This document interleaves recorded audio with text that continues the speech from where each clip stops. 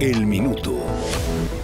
Hi, I'm Ashley Chaparro with your daily news update, starting with how the city is mourning the loss of a fallen NYPD officer. Thousands gathered today in Brooklyn to celebrate the life of fallen officer Adid Fayez. Fayez was shot in the head Saturday while attempting to buy a car for his growing family. The suspected shooter, Randy Jones, was arrested a few days later and was put in cuffs belonging to the officer. In Jersey, the body of a missing kindergarten teacher was found in a shallow grave.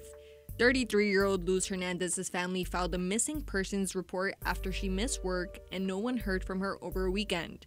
Police haven't shared many details, but they do say her death is suspicious. She leaves behind 3 children. And in news that should be on your radar, nearly 5 million bottles of Fabuloso have been recalled. This due to a possible dangerous bacteria contamination.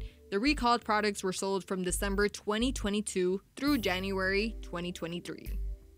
That's El Minuto. Check back in tomorrow to stay up to date.